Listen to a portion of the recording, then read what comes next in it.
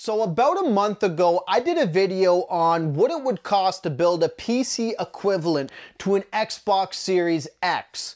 And I was pretty blown away by the difference in price between simply just going for the Series X or settling for a PC version of it. And of course, I know there's a lot of different variables about gaming on PC versus gaming on console, and I can appreciate that. But when it comes to the games I play, it made a lot more sense to stick with an Xbox Series X versus just building a PC version of it, especially from a cost standpoint. And so what I got curious about, however, was what would it cost to do the same for an Xbox Series S? Right? Because I've talked a lot about this little console here, and I think there's tremendous amounts of value in what Microsoft is offering in this and what it actually costs in return. So I'm curious now to see what would it cost to do the same if I were to build a PC version of this little console here. So let's take a look.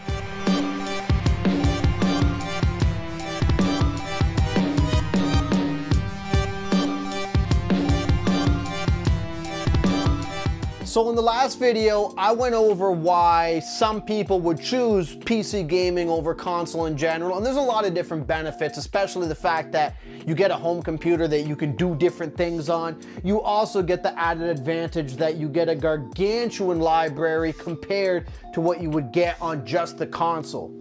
But one thing that strikes me that I really like about the way Microsoft went into this gaming generation is that they've built two different tiers of console. They've built one for people who want 4K, best of everything, and then they built the Series S, which if you're console gaming, holds a tremendous level of value if you don't need 4K. And I know there's a large demographic of people who play on almost like desktop computers or smaller monitors overall, and when it comes to what this console offers for the price point, I think you get a tremendous level of value. And what I mean is, while you're not going to be getting the 4K bells and whistles, and in some cases the graphics may be pared down a little bit, I found it very hard to tell between the Series S versus the Series X in terms of graphic fidelity, unless you were trying to play them on a 4K display. But other than that, I feel like this little console here holds a tremendous level of power.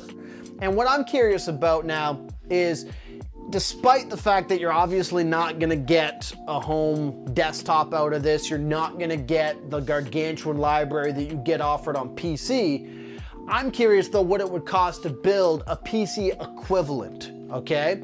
And so if we take a look and start breaking this down, so I used a couple different online guides to figure this out, but primarily I ended up looking at a website called History Computer, which did a bit of the legwork on breaking down the comparison points for graphics cards, cases, all that fun stuff.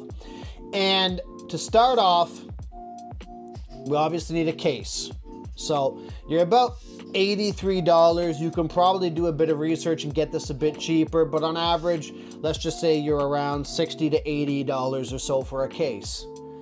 Now, the closest equivalent I could find and the best price I could find for a graphics card equivalent was the NVIDIA GTX 1060, right?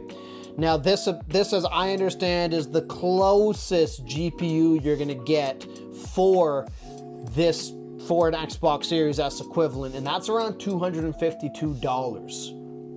Then if you go into the processor, the closest equivalent I could find, and this was also based off of History Computer's recommendation, was the AMD Ryzen 5 3600, and on Amazon this was the best price I could find at $129. Moving into motherboard, I went with something pretty just straightforward. Again, you may be able to find something cheaper, but the Gigabyte motherboard is around $150. And then of course we need to get our solid state hard drive, right? So I went to try to do 1-to-1, so I went with a 512 gigabyte one, just like the pared down basic Series S that you can get. You're around $47 for that. And then if we move into the RAM, again, RAM is something that we can go up and down on. The best recommendation I found just from a quick Google search to match the Series S specs was Team Group's Elite 16 gigabyte RAM. So that's around $65. And then if we go into a power supply, which we definitely need, the recommended one I found on like a Reddit group was $150.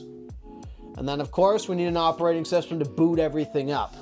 And so we're at around $200 or so, 200 plus. Again, you may be able to find a cheaper version of this, but for Windows 10, you're around $220 to get your operating system. And if you look at the grand total of that, to build a PC equivalent to a Series S, now of course this isn't going to be exactly one-to-one, but we're around $1,107 now. Versus if you, on holiday season, you can definitely get a Series S around $300. If you even wanted to go up to the Black Series S with 1 terabyte of space, you're around $466. So we're well over double the cost of what it would take to just build a PC equivalent to this, which really just speaks to the tremendous value, in my opinion, of the Series S. Because again, Microsoft has really built something that I think is very economically affordable versus trying to get a PC version. Now again, there's limitations. There's gonna be games on a PC that I can't play on my Series S because they're just simply not available, or they were never ported, or whatever the reason is, right? But if you're looking at playing general modern games like, you know, Modern Warfares, Assassin's Creed, all those sorts of games, you have the added advantage of this costing a very reasonable price to get you in the door to play those types of games. Not to mention as well, a lot of these games are properly optimized for this console. So they're, in many cases, probably gonna run a bit better than they would on the PC equivalent in some cases. Right? So this was just a quick video kind of going over the differences. Now, of course, I know you can probably search a bit harder and get some of these price points down, but I doubt you're going to get in the realm of $300 or $466 to build the same in a PC model. So this is just a quick overview on the difference in costs. Let me know what you guys think in the comments, and if you like this sort of content, the best way to support me is subscribing and as well as commenting as well. Thank you.